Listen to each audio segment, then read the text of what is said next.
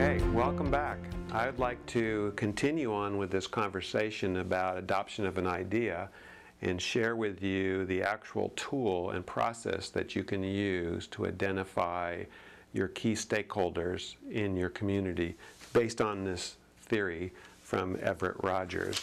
So in this process of actually identifying these key stakeholders, which Tim Dalmo and I developed based on the work of Everett Rogers, there are 5 steps, sequential steps to take. So I'd like to just briefly walk you through these steps. There is also a link on my website that tells you about the more detail about how to follow this process, but the purpose of this video is to kind of walk you through, make it a little simpler to use by just literally walking you through these steps. So let's say that you have a key initiative in a community, and you're really curious about, well, who are the key stakeholders who need to be involved in not only informing us about this possible work, but helping us design this work so that the work will be successful and that those key connectors will actually help mobilize lots of other people just because of their presence in this particular project in the design team. So the first thing you want to do is actually clarify the population.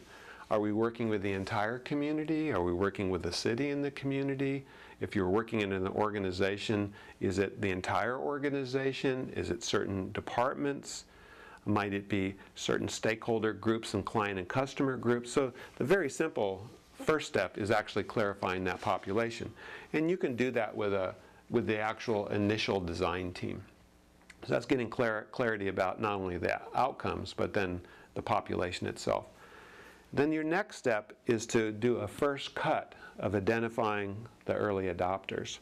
So what you would want to do in that particular step is the first group of people, the design committee, would have identified about, maybe 20 other people that they think meet the conditions of either being a maven, an information maven, which is a type of key connector, a salesperson, which are people who have lots of influence with a lot of other people, and what's called a true connector, and those are people who are know lots of people.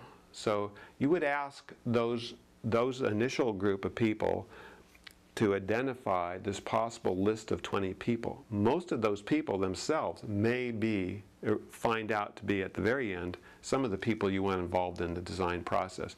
So that you identify that initial list, you convene that group of 20 people, you do a brief input about the adoption of an idea model, which you now have in one of the other prior videos, and then you have them identify who they think across the entire community are either mavens, connectors, or salesmen, or simply just these early adopters.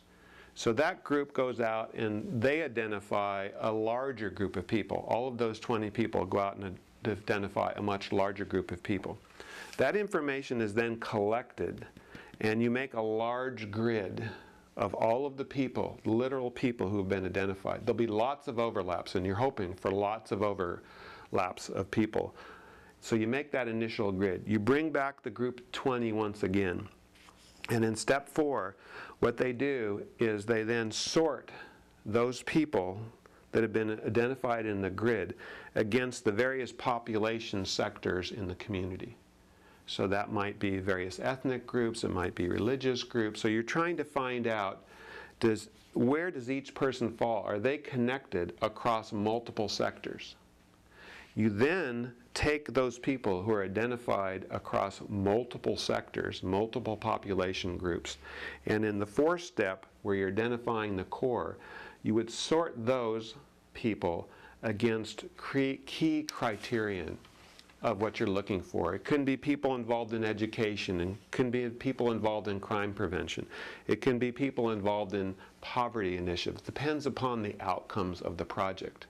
So you're doing like a double sorting. The first sorting is to look at those people in terms of where they are in a population group, and then you take the ones that are across multiple population groups, and now you're looking at them across the key criteria or issue groups. From that group, you do the decision matrix, which is reported on and other video blogs, and you can find those on my website as well, as the decision matrix for more detail. And you end up weighting the people in terms of how connected they are to each of those issues. And out of that process falls, through a very kind of a qualitative but objective process, falls the most important early adopters across your entire population group. And in a very simple order, you have identification of those key connectors, that 3 to 5% of people that you can then invite in to a process and see if they're willing to work with you to design the project, the mission, the vision, the strategies about how to approach this issue. So in a nutshell, there you have the steps involved in how to identify early adopters. Take care now.